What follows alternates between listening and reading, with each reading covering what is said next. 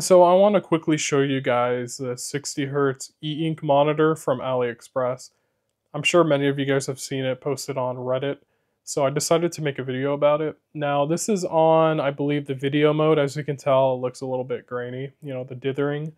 So I'm going to first start off showing this video, which I'll go ahead and enlarge it. I'll do a manual refresh real quick. And you can tell, the motion's really smooth. I mean, for e-ink, it's not flashing or anything like that. There's a little bit of ghosting I could see. And then that looks like it almost wiped it out, and maybe a little bit still. But for the most part, you can tell that the ghosting isn't anything severe, and, the movement's really smooth. So there are different display modes, which, we have this video mode, a text mode, which is pure black and white without dithering, so there's no gray shades, no grain. And then there's also the picture mode, which I'm going to pause it because if I play the video and I have it on picture mode, it'll become really, like flickery, flashing, just because it's a slower mode and, it's prioritizing higher quality visuals. So I'll open up this picture here. I'll do a manual wipe.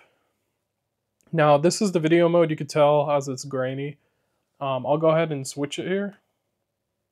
We can see that this is pure black and white, which is the text mode. There's no dithering applied, no gray shades.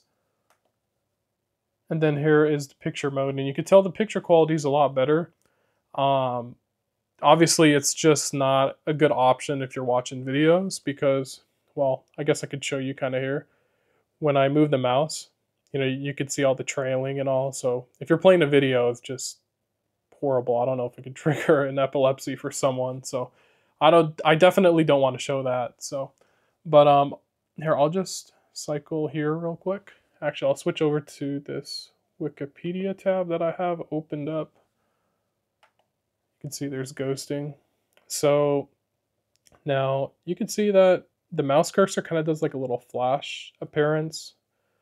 And I'll try different modes, but this is smooth scrolling, and then I'll try page down and page up, and you could tell that using page up, page down is a lot better than smooth scrolling.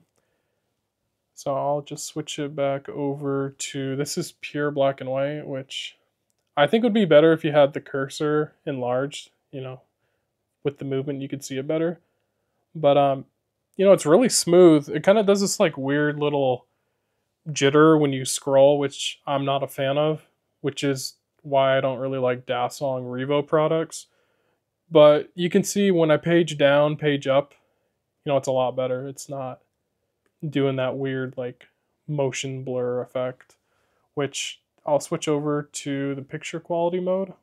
You can tell that the text is so much sharper, but obviously, when I scroll, it's not the nicest to look at. But then again, if I page down, page up, even on picture mode, it's just so much better. Now, the latency and input lag and all, seems really good. I doesn't seem to have like any delay like some e-ink devices have. And by the way, I did create a e-ink browser extension, which I haven't published yet, but I'll probably do it soon, which will give you the same sort of effect if you want on-screen buttons and manual refresh. As you can tell, that worked. But one thing I wanted to mention that it should help with people that, have trackpads that won't, scroll by paging. So I'll have that feature added to it. So I'll add that link to the video description once it's ready to be published, but I just wanted to share that.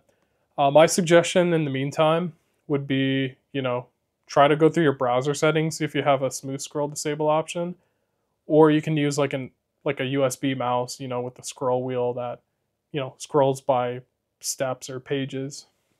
But you can tell this isn't anything that's like really bad. I mean, for the money, I think I paid like $190 after shipping and tax. And I mean, for that price, for e-ink, you know, I would have expected something much worse. So for the money, I'd say this is really good. You know, we have an on and off switch on the side.